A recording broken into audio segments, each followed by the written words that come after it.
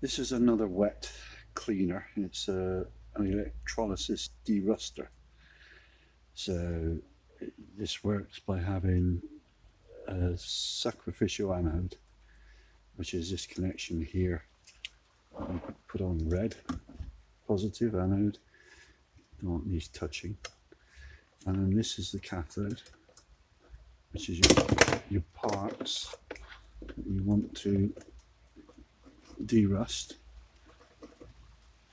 The metal hooks making contacts. I'm not going to be using it, I'm just showing how it would be used. This is from a very old battery charger, transformer type. You can't use a modern battery charger, intelligent, which works off the frequency, chopping the mains to drop it. You need a transformer. For this application that I'm going to show, so this is showing you current. For me, I don't want too much current going through here, because current that's what causes the damage. A gentle trickle will cause electrons to migrate from the cathode across to the sacrificial anodes. Called sacrificial because you can see how rusty they are. Here is the previous water level, so below that was wet and attracted rust. Above it was out of the water and didn't. So you can see how it pulls loose rust from these items, and see how rusty this one is. The problem is that to get the current supply that you want, a couple of amps is fine for me. Water, fresh water, is an insulator, pretty much anyway. So you put your water in here, turn this on, you'll get hardly any current to flow. So it'll take forever. So what is recommended is to use sodium carbonate, washing soda, and just sprinkle it in, and the salts reduce the resistance of the water, and you can see on the ammeter as the current starts flowing. The problem with that is if you put a bit too much in, you can't take it out again. It's quick and easy, not a problem, but it's a one-way trip. So if you use the mains controller with the battery charger, you can reduce the voltage that this gives out and reduce the current to suit. I mean, you're not monitoring voltage here, you're monitoring the current. So if I want 1.5 to 2 amps, I can turn down the mains supply to this until I get that. So that's explained what this is about. Now I'll demonstrate that, not with the electrolysis rust remover, but using some 12-volt car electrics. I've connected up the battery charger to a 12-volt car headlamp bulb. So if I turn that on, you see the current that's being drawn. Now, if that was the tank which was passing too much current from the cathode to the anode, by connecting up the controller here, as I reduce it, you can see that the current drops down to a more manageable level. In this case, the headlamp bulb's getting dimmer, which I won't keep it on too long because the headlamp bulb gets quite hot and draws a fair bit of current. It's high wattage,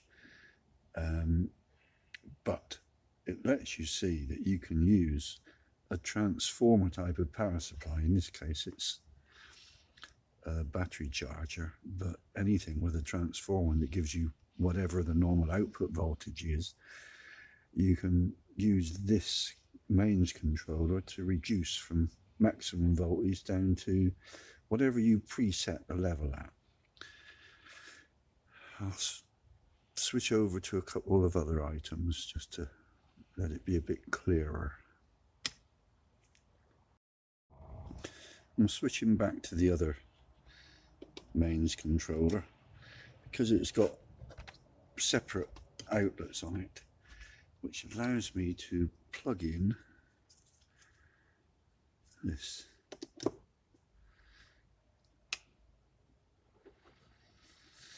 So now we're reading input voltage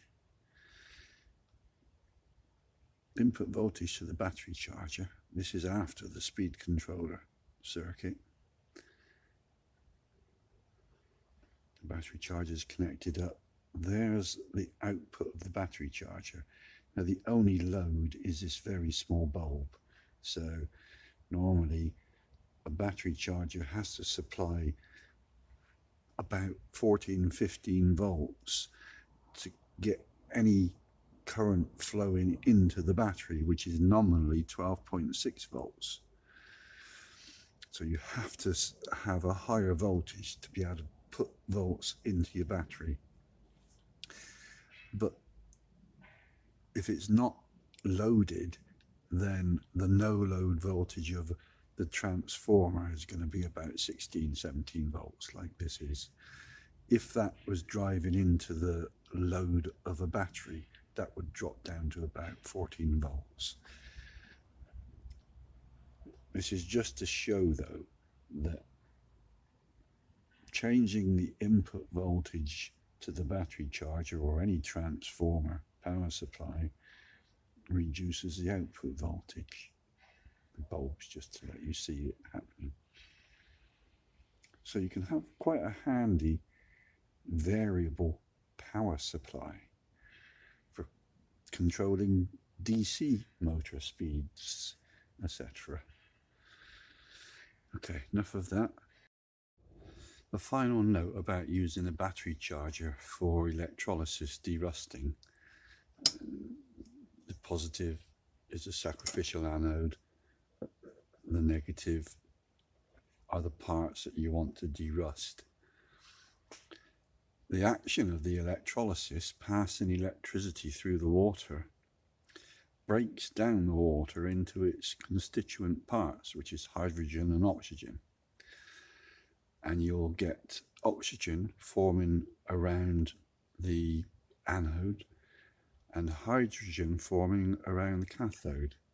Now, oxygen is very reactive with anything. I mean, you won't get a fire to burn unless there's oxygen to go with the fuel.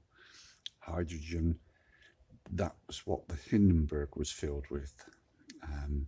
So if you use this as a potentially very dangerous mix of gases coming off, it only takes a spark and you've got hydrogen and oxygen sat next to each other. So do it outside, do it in a well ventilated area, and don't pass too much current through, because if you 2 amps is gentle, that's fine. It'll take 24 hours simmering away. If you pass too much, the action becomes very violent in the liquid, the electrolyte. Things can move, and it only takes touching the cathode to the anode and you potentially have sparks which can ignite things. So it's just something to be aware of. And while we're on about battery chargers, here's a tangent.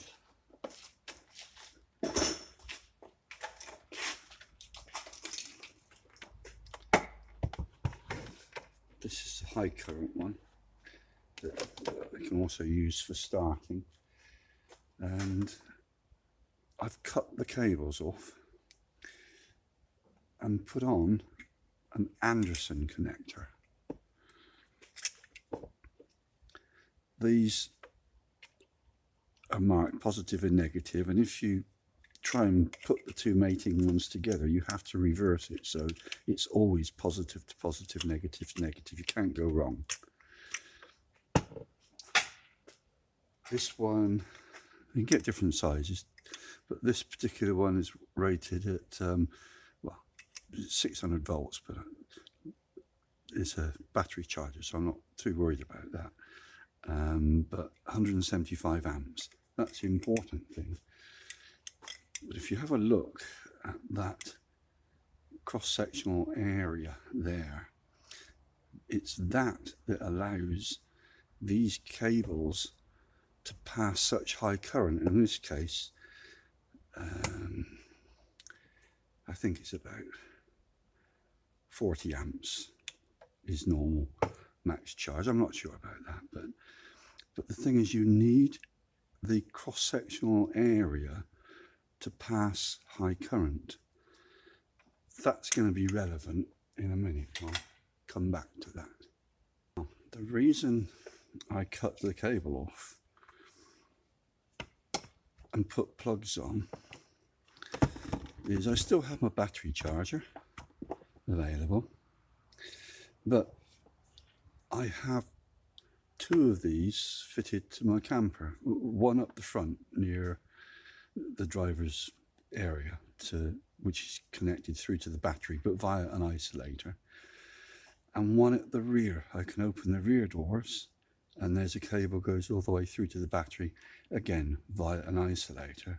So I can either give someone a jump start, or someone can give me a jump start from the front or the back, and without having to open the bonnet, because on my Renault Master the battery is inside the cab.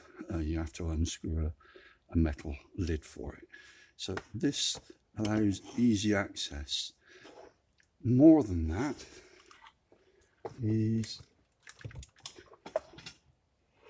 I've made up an extension cable. So I don't know if you can get an idea of the length. It's about 2 meters, this one. I've got another couple of others in different places, but that lets me extend the jump leads to a total of 3 meters. I also have another set of jump leads, which are themselves 2 meters long, which I've cut off, put the connector on. So that gives me actual jump leads, and I can put the extension cable in between to make them the length of the van or longer. Like I say, I've got a couple of these. So that's just in case anyone's interested in extending their battery on their vehicle with high current capability. They're called Anderson connectors, and like I say, this one's 175 amps, so that should start your vehicle, whatever it is. Notice the similarity between this. I'll unplug it because I'll come back to that.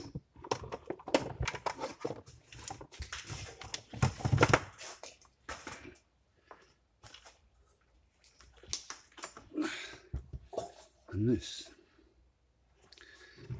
is a cheap stick welder. You can adjust the current